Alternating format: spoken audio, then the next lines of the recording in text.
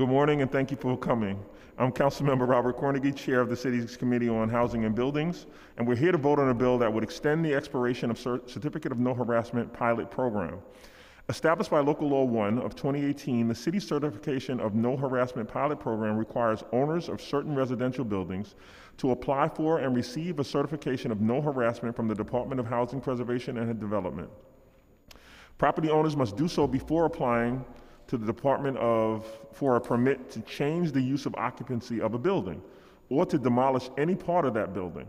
The program is designed to ensure that property owners are not using alterations or demolition as a way to harass lawful occupants into leaving their apartments. The program, which is still currently a pilot, is set to expire September 27th, 2021. The bill we're voting on today, sponsored by Councilmember Lander, extends the pilot program through October 31st of this year, 1 month, as the city evaluates outcomes with the pilot. I'm joined today by Council members Chin, Rivera, Grudenchik, and Rosenthal. And we ask the clerk to call the roll. Thank you.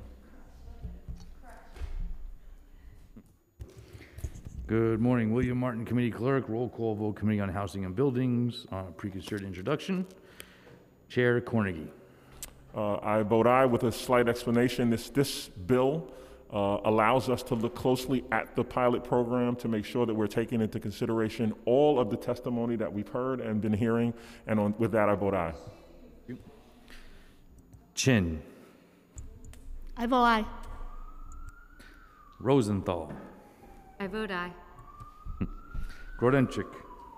Echoing the chair's comments, I vote aye. Rivera. Aye. Councilman, you good? You have an ask. I want to point out that we've been joined by Councilmember Jonai. Councilmember Jonai. No. By a vote of 5 affirmative, 1. Excuse me. By a vote of 5 in the affirmative, 1 in the negative, and no abstentions, item has been adopted by the committee. Having voted, this hearing is now commenced.